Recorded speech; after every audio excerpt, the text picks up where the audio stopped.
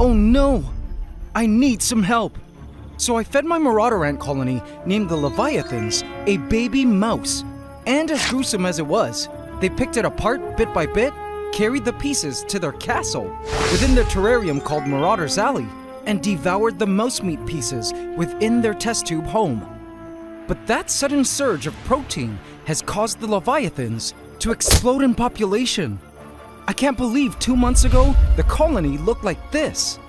But 2 months later, the colony now looks like this. It's crazy, they're practically exploding out of their test tube. But guys, as exciting as this is, I spotted something that concerned me. What? Oh no. I think we have a problem. A big one. These ants need to move out of here ASAP. Sit back, guys. I have some explaining to do. Welcome to the AntsCanada Ant Channel.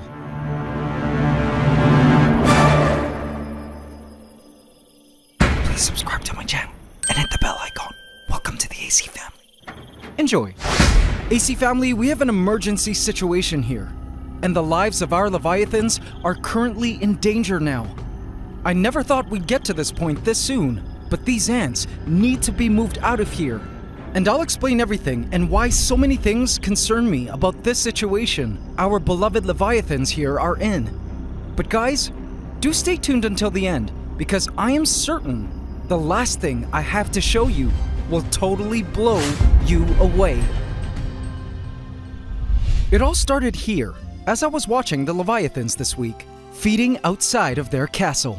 After the mouse last week, I continued to provide the Leviathans chopped up pieces of roaches to satiate their desires for meat and protein.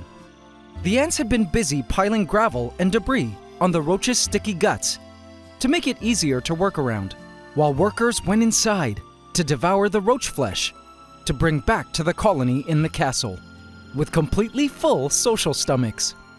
But guys, this roach is pretty much complete, and the Leviathans are scheduled for their next feeding. So let's feed them another freshly chopped roach. You guys will love how the ants come swarming from their castle and completely blanket this roach.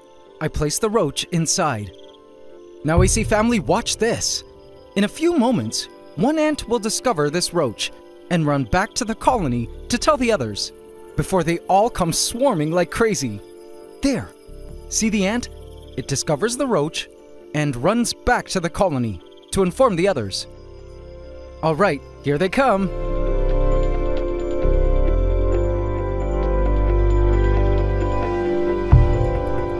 Anytime now. Okay. So the swarm was taking longer than usual to arrive. I waited a good 5 minutes, and strangely, only a small group emerged to deal with the roach. This was a bit odd, because usually these ants would be swarming this roach by now. Were they just not that hungry? I found the lack of workers at feeding a bit strange, and little did I know, I would soon find out why the ants weren't so interested in food now.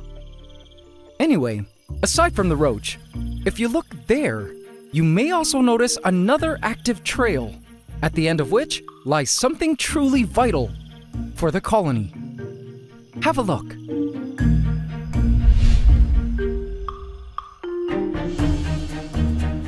This here is the colony's water test tube, their H2O drinking source.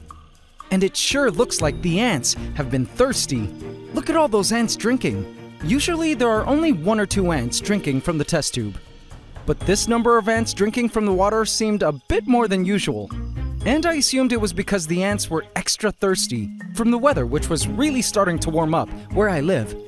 But AC family, little did I know, the reason for this increased need for fresh water, along with the strange lack of workers feeding at ground level, would reveal itself to me when I peeked inside the nest. I don't check on the ants every day in hopes to give them as much privacy as possible, but this time, when I opened the nest, this was what I saw. Oh my goodness! Look at all those ants!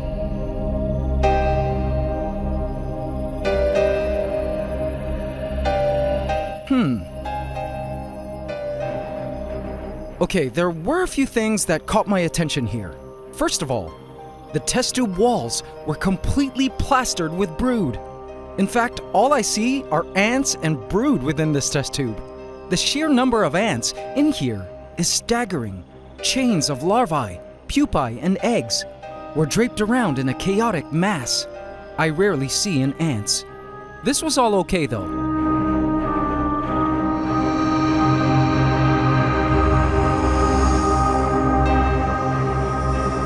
And oh, is that the queen?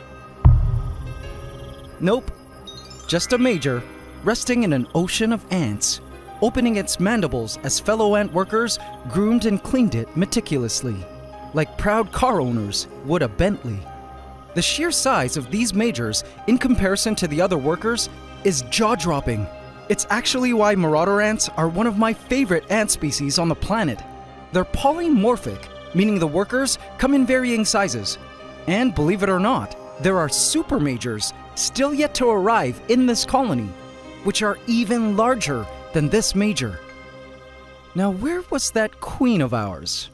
Oh, Titanic Empress. I usually spot her huge gaster first. Aha! There! I almost missed it. Like the giant black pearl of the Leviathan kingdom, the massive gaster of our Titanic Empress shone like a polished gemstone. There she was, in all her glory, our Titanic Empress surrounded by her minions. She was the egg layer of all these ants, and the most important member of the colony. Now, as I continued to gaze upon Her Majesty, something occurred to me that I found rather peculiar. Do you see it too? What is she hanging on to? As I scanned the massive brood and ants around her, I was shocked to realize that she was actually hanging on to a curtain formed completely of brood and ants. There was no soil around her at all. She was literally hanging onto a wall of connected babies and ants. It worried me to think about how long she had been in this position, if this was normal, and how hard it must be to navigate around the nest, now that there seemed to be a lot less soil around and much more brood.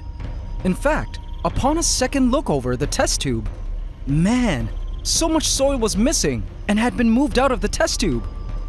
But how? And where did it all go? When I stopped to think about where all the digging medium went, I looked above ground and then realized that the ants had over time gradually moved a lot of soil outside of the castle, above ground, scattering it all over the lands surrounding the castle, using it to bury their roaches and insect food. It was also piled up around the end of their water test tube. Oh man, why the ants removed so much soil from their test tube that they made it harder to live in it is beyond me. Perhaps in the wild these ants make enormous nest chambers underground? I wasn't sure, but this lack of digging medium wasn't the only issue. It was actually a big problem because look, there was a complete gap between the bottom portion and the upper areas of digging medium, which caused a major difference in moisture level. Look, the bottom was completely wet, but as you go higher, due to the inability for water to wick upwards because of the big gap, the upper portions were dry, especially towards the top. This was a big concern because the brood at the topmost area was not getting enough moisture. Then I realized, it's no wonder the ants were so thirsty. They weren't getting enough nest water. There was less soil now to hold the water for them. Now normally when I see that the nest is starting to look dry, I just squirt water through one of the castle entrances with a syringe. But I'm afraid to do that now, because look, what made matters worse was the bottom of the test tube was getting too wet now. In fact, look at this. At the bottommost portion were these seeds. Seeds that I had fed to the ants in previous weeks, which due to all the wetness, were now starting to sprout. And looking downward more, I see that one of the seeds has indeed sprouted and has begun to rot, with microscopic worms now working on it. Ew. All of this was extremely concerning, because if this rotting were to continue, the ants would be in immediate grave danger. Toxic gases, molds, and outbreaks from other critters might ensue. Overall, I was worried for the Leviathans, and the fact that their appetite had seemed to be dissipating brought a sickening feeling to my stomach. It also worried me that our Titanic Empress couldn't move around the nest like she used to, adjusting her position and location depending on humidity and temperature. She couldn't do that now, simply due to a lack of soil to grab onto. There were so many things, AC family. But one thing was for sure, the Leviathans needed to move out of here ASAP to a larger space with more soils, cleaner, and a home more conducive to the distribution of moisture throughout the nest. And so guys, after a long time of careful brainstorming and planning, and after assessing all of your comments in last week's video regarding housing ideas for the Leviathan's future setup, I think what I ultimately came up with is something you all will totally love. Wait for it. Bam! So, what do you guys think?